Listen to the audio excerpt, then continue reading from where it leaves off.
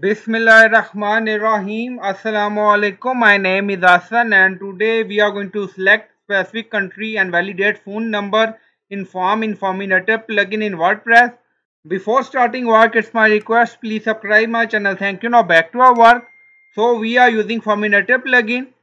If you are using form for specific country, then you will do this setting.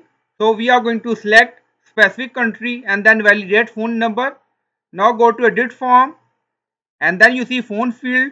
If you don't have any phone field, then click on insert field and then you see phone field, so select. So I already added phone field.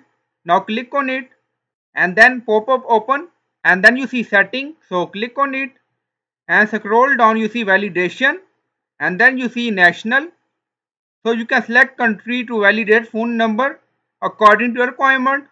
So I select Pakistan, and if you want you can add validation message and then click on apply and then click on update.